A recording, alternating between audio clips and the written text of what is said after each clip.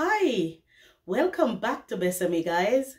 Today I'll be reading you a fable called Sour Grapes.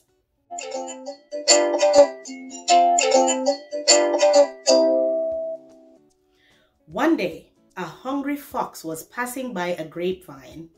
He had been running for a long time. Some men were after him, but he had slipped them. Now he was very tired and far from his home. As he walked by the vine, he saw that it had some lovely grapes on it. They looked big and sweet. Just the thing for me, thought the fox. I'll just jump up and pick a few of those sweet grapes. So he jumped at the vine. He missed.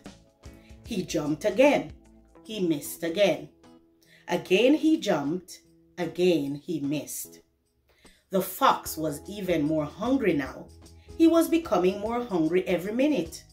Although he jumped at the grapes again and again, he could not reach them. In the end, he was so tired and angry that he gave up. I didn't want those foolish grapes anyway, he said to himself.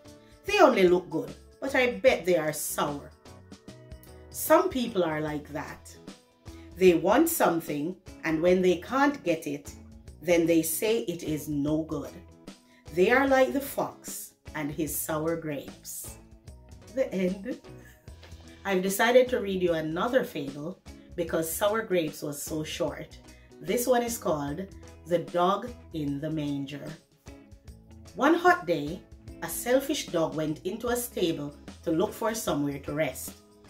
He jumped into a manger which had dried grass spread in it for the other animals to eat.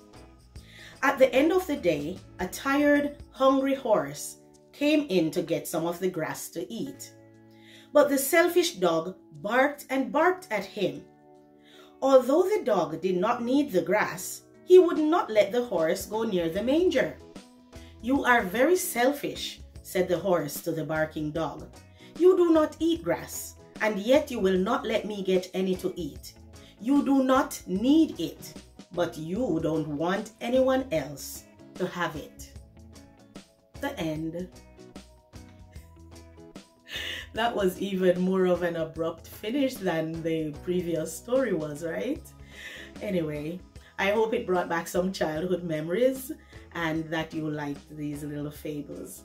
If you did, please remember to click the thumbs up button and share it with your friends. And if this is the first time visiting Besami, please remember to click the subscribe button.